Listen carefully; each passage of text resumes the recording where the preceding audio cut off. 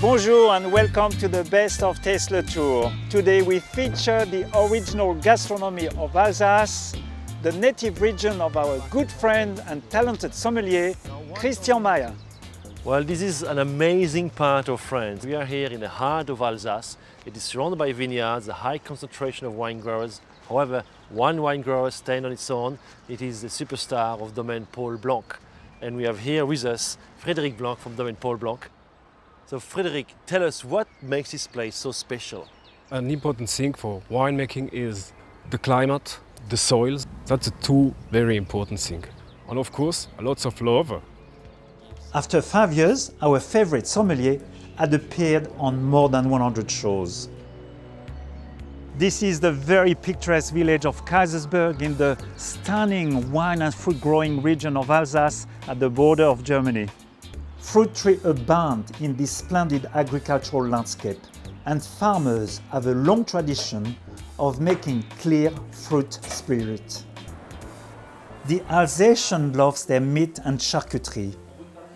David Beusflug is a very skillful local butcher charcutier who was awarded the title of un des meilleurs ouvriers de France, one of the best butchers in France. Le rôle du boucher français, c'est déjà de bien choisir ses viandes. Une fois qu'elle a été choisie et arrivée à un certain âge, on la laisse mûrir dans un frigo et ensuite on la désosse, on la transforme pour pouvoir la présenter au mieux dans l'étalage. His meat is superbly selected, looks tender, and in the French tradition, the fat, nerves and gristle have been removed. L'incontournable spécialité en Alsace, c'est bien entendu la choucroute. La choucroute qui est en fait cuisinée au vin blanc avec des épices. Et en garniture, nous mettons donc de la charcuterie et bien entendu du lard fumé. Nous faisons également des produits en croûte, c'est une spécialité régionale. Pâté en croûte, friand à la viande, Fleischnacker. Et également, nous faisons du jambon braisé. This ham smells so good. I must taste it. Oh, yum. There's some crackling.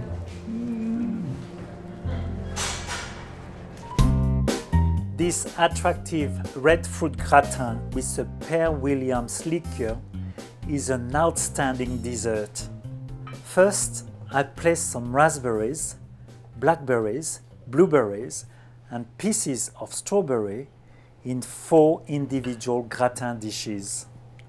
Then, I drop 2 egg yolks in a bowl over a hot bath.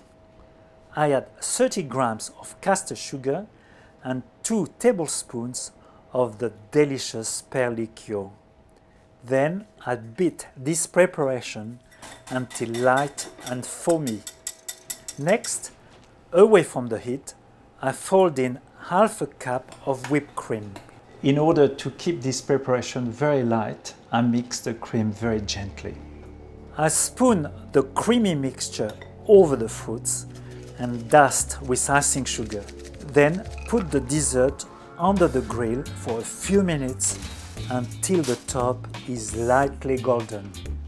I love to garnish this luscious gratin de fruits rouges à l'eau de vie de Poire Williams with a little bunch of red currants.